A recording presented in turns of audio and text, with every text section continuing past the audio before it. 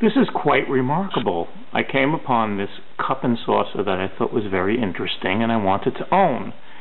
I looked at it and I said, I don't know what's drawing me to it. And then I picked up the cup. And the saucer looked remarkably like a Stephen Henriquez painting. I had to buy it.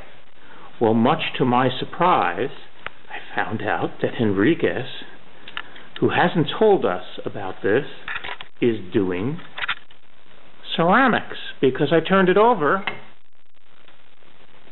and as you can see, it is signed by the great artist himself.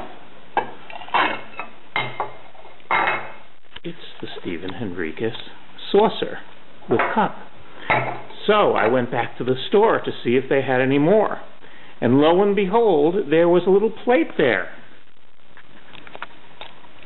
Remarkable. And I said, this looks like it could be an Henriquez piece. So I turned it over and it was just signed nothing. But if you notice in the corner, it's still not signed. What do you think? Do you think this could be an Henriquez too? Anyway, we were very surprised to find out Henriquez had gone into the pottery business. The cup and the Henriquez saucer.